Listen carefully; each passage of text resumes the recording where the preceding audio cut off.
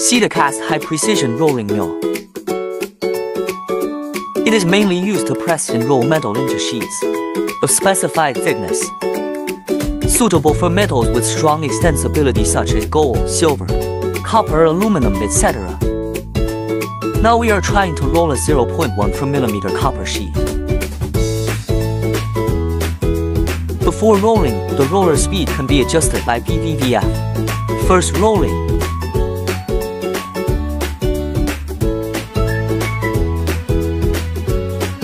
Thickness reaches 0.12 mm after being rolled once. Second rolling.